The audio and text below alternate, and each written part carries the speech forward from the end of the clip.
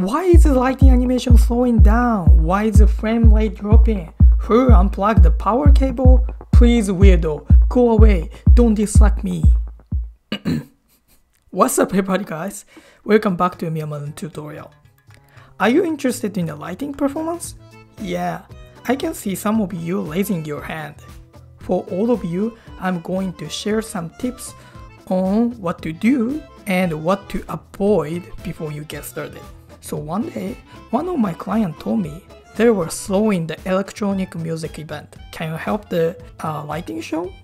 And here were the requirements. Stack DMX pixel bars on the stage and in other place. Also, each should have different animation. A non-specialist might operate the lighting. The event was 5 hours long.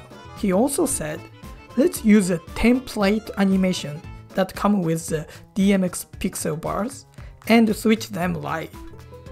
But I told him, if it's not audio reactive, I'll die. As an artist working with audiovisual and touch designer, that's unacceptable, right?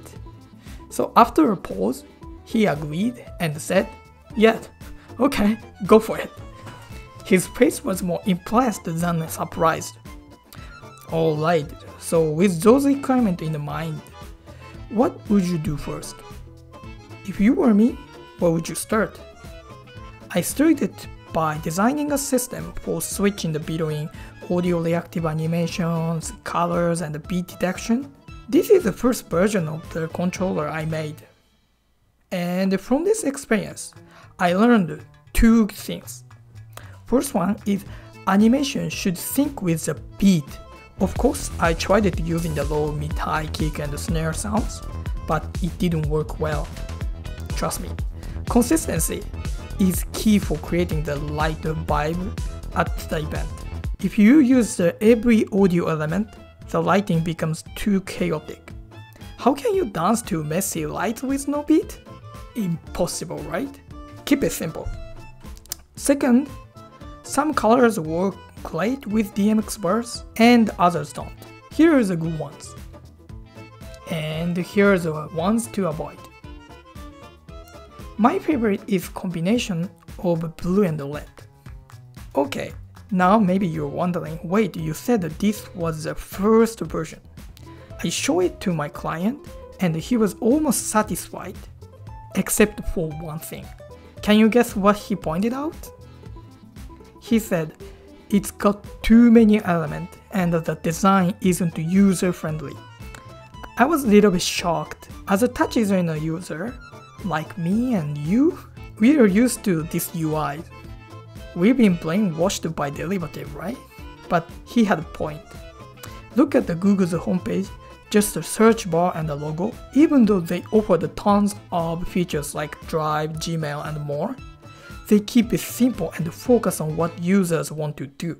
Their design makes you want to search something, even if you don't have a topic, like tomorrow's weather, when One Piece will end, why people are into K-pop audition shows.